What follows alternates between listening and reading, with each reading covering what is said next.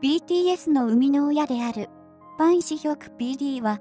防弾少年団を作ったきっかけはラップモンスターだった、と語っており、BTS の原点といっても過言ではない RM の存在。どちらかというと、メンバーを支える立場で、あまり涙を流すこともなかった RM が今年に入ってからは、本当の胸の内を明かしてくれる機会が多くありました。音楽を心から愛し、表現者となった彼が、一人の人間として、グループのリーダーとしてこれまで抱えていた悩みや葛藤を知ることができる、彼の言葉やエピソードを集めてみたので、ぜひご覧ください。Rm とファレル・ウィリアムスの対談。その内容は、1967年に創刊されたアメリカ雑誌、ローリングストーンに掲載された Rm とファレル・ウィリアムスの対談が話題を呼んでいます。本気で音楽に対して向き合ってきたからこそ、自分の思い描いていた結果と少し違う現実が訪れたことに疑問が生まれ、その疑問の答えを探すかのように、ファレル・ウィリアムスに質問をする RM。今回は RM の質問に対して自身の経験やエピソードを付け加えながら答えるファレル・ウィリアムスとの対談の中で RM が抱えていた悩みや葛藤が垣間見える内容をご紹介します。RM、公演前のリハーサルや飛行機の中ですごく緊張するし責任も感じます。私も人間だから本当に緊張するし、エネルギーに飲み込まれて落ち込むこともある。RM、デビューから10年が経って、自分たちの意思ではなかったが、社会的に影響力を持つ存在になり、それを私たちは受け止めざるを得なかった。だから、K-POP バンドが国連でスピーチしたり、大統領に会ったりするのは、本当に戸惑いました。私は外交官なのか、と。RM、時々音楽が好きじゃなくなったらどうしようと不安が出てきます。音楽は悲しいことにどこにでもあるんです。音楽はもう私にとって一番興味を持てるものではない。そんな感じです。ファレル・ウィリアムス、それは一時的なものだよ。二人の対談はすべて英語で行われており、これまで RM が抱えていた悩みや葛藤を率直に話している姿や28歳の RM と49歳のファレル・ウィリアムスの年齢差を感じさせないほど、どちらも音楽に向き合う立場で対等に話をしていたことも印象的でした。RM がファレル・ウィリアムスに対してパフォーマーとして曲に参加するとき、どのポジションに自分を置きますかという質問をすると、ファレル・ウィリアムスは、初めて聞かれた質問だ、と答え、RM が鋭い視点から質問をしたことがわかります。自身の持つ悩みや葛藤に対してどう対処し乗り越えていけばよいのか、アドバイスを求める RM と、経験豊富なファレル・ウィリアムスが親身になって話をしている姿を見ることができ、この対談が実現したことは本当に良かったと心から思いました。最高のリーダーと言われる RM には他人には理解されづらい悩みや葛藤があり、人よりもたくさん悩んだことでしょう。だからこそこの対談を通じて RM の心が少しでも軽くなり BTS の RM として生きる環境が良くなることを心の底から願うばかりです。2022年バンタン会食でも悩みを打ち明けた BTS がデビュー9周年を迎えた翌日の6月14日、公式 YouTube に投稿されたバンタン会食。これまでの活動に対する気持ちやアーミーへの思いをメンバー一人一人が語っていて、BTS とアーミーをつなぐ思いはいつも同じでありたいと改めて思うことができる動画です。もともと僕たちのシーズン1はオンまでだった。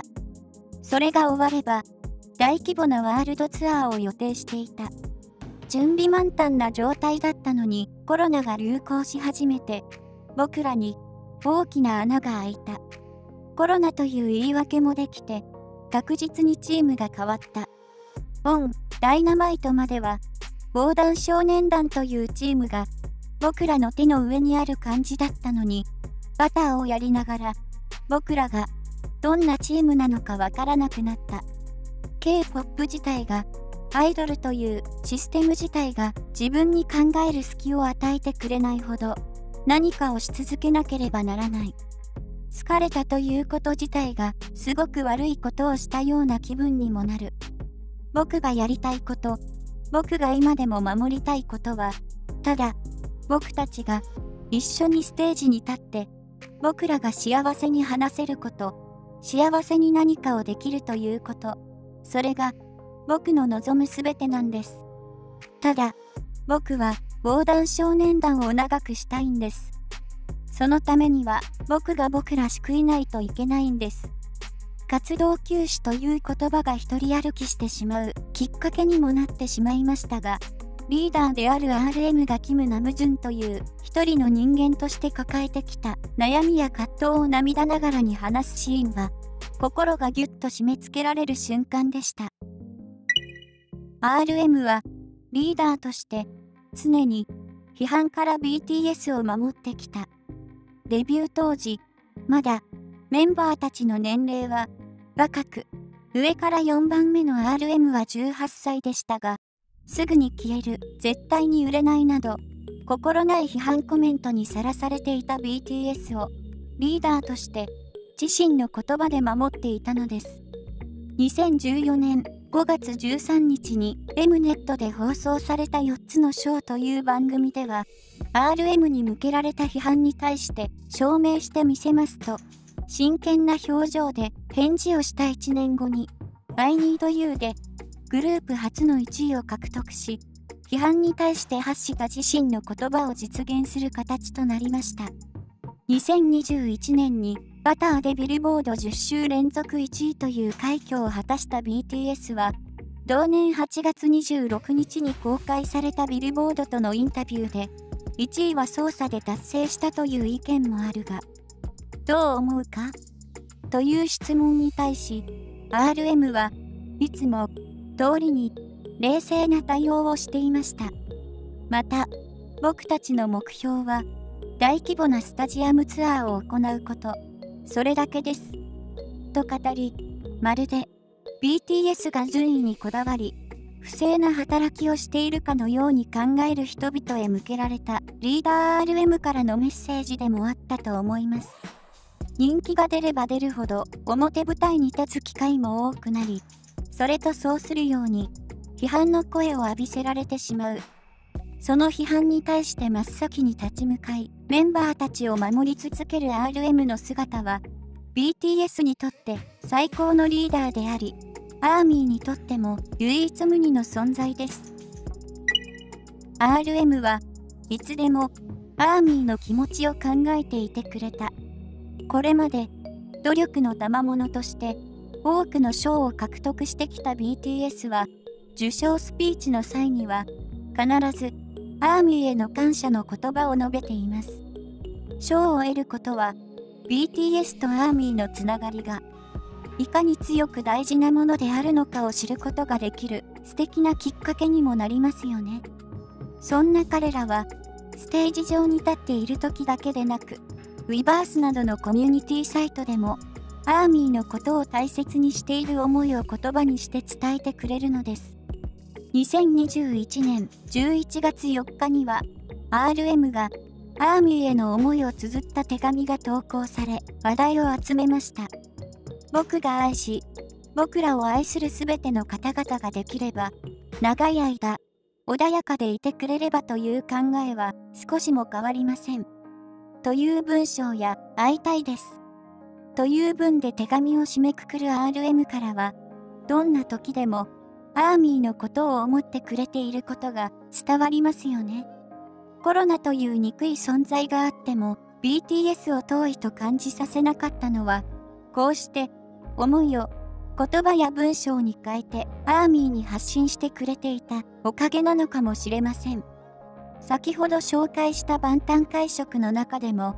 今の活動が苦しいということに対して罪悪感を抱えるのは、皆さんがそのことを憎むのではないかと思ってと発言しているシーンがあります。グループの進む方向や自分の在り方に悩んでいる時でも、アーミーの気持ちを考えてくれる RM。その動画を見ながら、私たちは首を横に振ることしかできませんが、RM の言葉からは BTS はアーミーと共に歩んでいくという強い気持ちも感じることができました。まとめ。今年で10年目となる BTS が世界的なグループとなるまで成長してきた過程で、喜びや楽しさといったプラスの感情ばかりでなく、悲しさや悔しさも同じくらい、もしかするとプラスの感情を超えてしまうほどあったのかもしれません。RM の言葉からは、世界的グループの形がメンバーたちの思い描いていた形とは少し違い、音楽の域を超えた活動をせざるを得なかったこともわかります。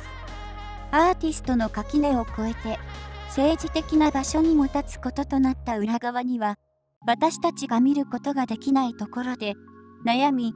決断を迫られていたメンバーたちの思いがあるということ。しかし、